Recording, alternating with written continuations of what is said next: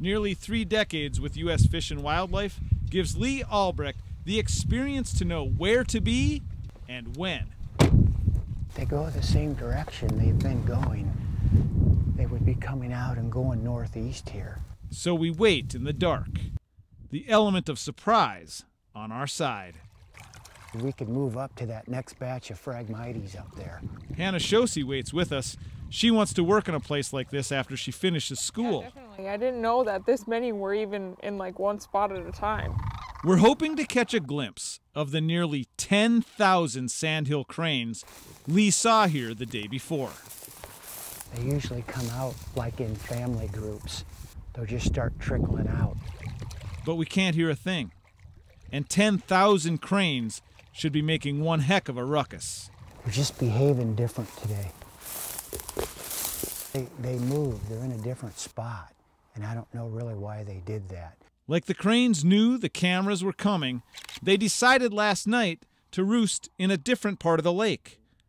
But as we creep closer to where they're hiding, they surprise us. Here's a group headed our way. First, just a few. There's another batch.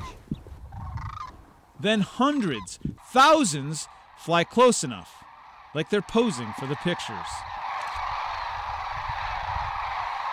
It was cool to see how all of them get up at once and just take off. For about an hour, one group after another. They're heading to nearby fields to eat the grain and corn left after harvest. Usually, when they're going out to feed, they just go out and they're gone, and they don't come back until the end of the day. The Sandhill cranes stop at Long Lake every fall on their way to Texas. They stay for about a month. You can still hear they're still making a ruckus up there. There's still a good batch of them up there. Lee says they'll be heading south any day now. But then again... But it was goofy. Those silly crane, most of them roosted out here. They're just as likely to pull another fast one on him.